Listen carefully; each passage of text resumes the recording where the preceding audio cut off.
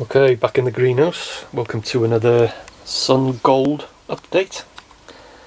As you can see there, not a lot of room. I'm actually inside the greenhouse and closed the door because it's a bit nippy out and it's raining. So you can see there, I've got one there, one there, one there. 3 Sun Golds. Cordon variety, which means that they will grow up. They need supports. They're not a bush. They're cordon. And side shoots, which if I zoom in on that one, see them side shoots there, they're going to need pinching out as the plant grows, and you don't feed until you actually see the first fruits.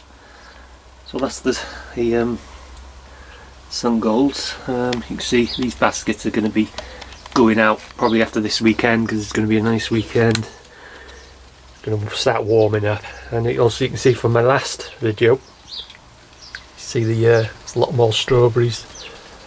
All these strawberry plants there, them 8 plants that grew off that, off the mother plants you'll be seeing. You can see there's loads of strawberries on that, and this is the 2nd year.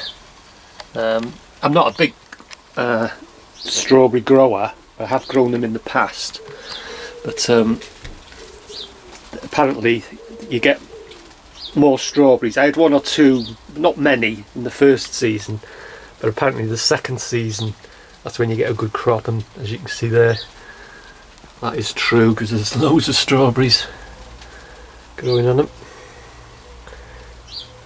Some lobelia there, that's going to be going out. I've got more lobelia there and some geraniums they'll be putting out shortly, and then I'll have a bit more room then.